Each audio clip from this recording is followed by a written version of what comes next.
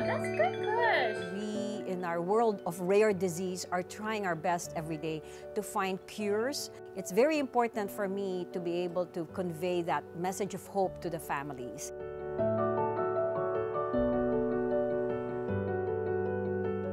Fatima is now 9 years old. She has Spielmeyer-Vogt-Sjogren-Batten disease, which is a neurodegenerative disorder. Those children lose the ability to walk and talk and lose their vision very rapidly. From the time of their diagnosis, Let's move our feet here. she came here when she was 3 years old with her parents. They're originally from Mexico.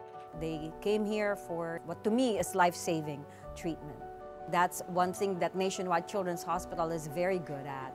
We opened a clinical trial and Fatima qualified for that clinical trial.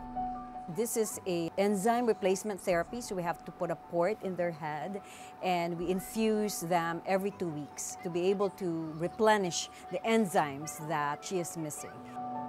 So the goal of this trial was to try to see and prevent the progression of the disease. This therapy allows them to prolong their ability to walk and prolongs the ability to converse and talk to their families.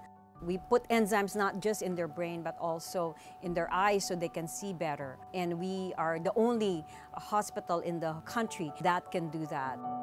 You develop attachments to the families. Sometimes it's sad that they have to spend Christmas or New Year's or their birthdays, but we try to make it as normal as possible for them.